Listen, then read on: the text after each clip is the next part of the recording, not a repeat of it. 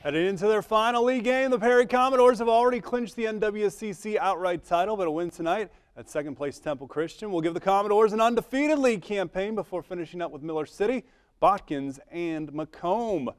Covered wagon always hopping first quarter. Great passing by Perry. Ball out to Plummy Gardner. The three-point attempt blocked. Plummy saves it from going out of bounds. Gets the assist to Brandon Neal, who puts it in for the first bucket. Pioneers respond. Brody Bowman to Joey Hutchison.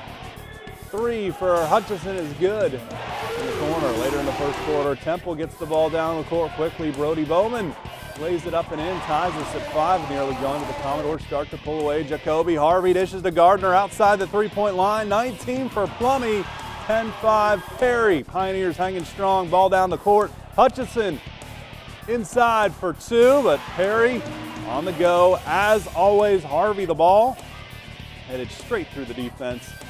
26 for Kobe Glover, 17 for Jacoby Lane Harvey as Perry wins 81-60, the perfect NWCC season.